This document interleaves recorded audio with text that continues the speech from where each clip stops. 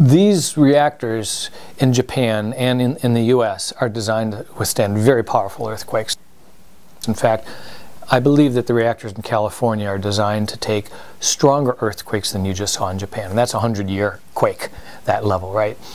That was designed to, that plant was designed to deal with the tsunami as well. But what you saw was something even greater than was anticipated. The seawalls weren't high enough. It is possible to have a full meltdown without a catastrophic release of radiation to the public, because 3 Mile Island, 2/3 of the fuel melted. And if all the fuel had melted, the progression of the accident wouldn't have been any different than it is today.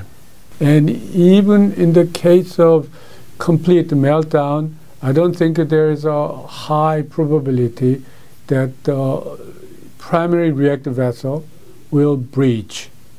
And at this point, 2 days, 3 days into the accident, into the event, after reactor shut down, the residual heat that is being produced is maybe only a few % of what we had right after the reactor was shut down.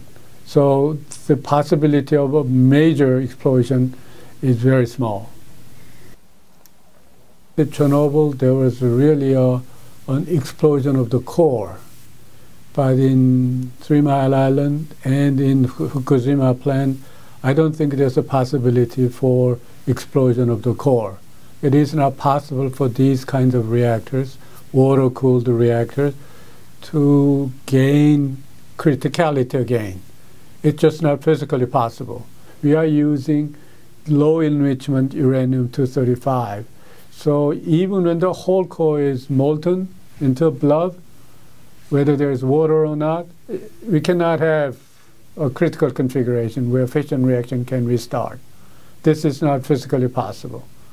So there could be some damage to the core and could be release of radioactivity.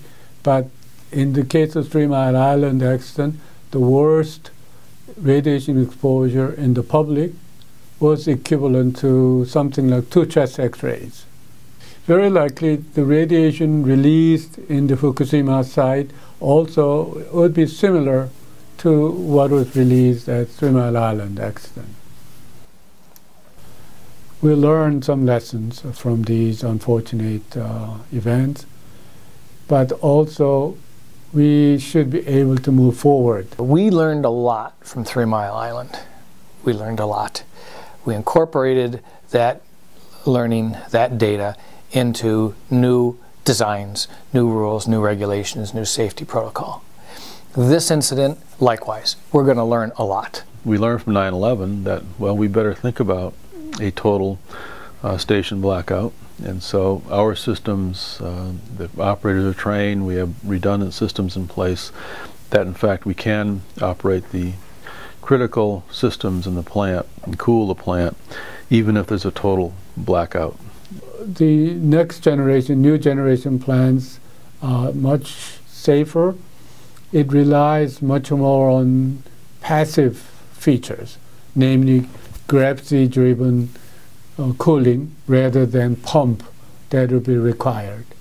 Absolutely, you need to take that information and incorporate it into your system so that you can improve how you build, how you license, and how you achieve safety for these plants.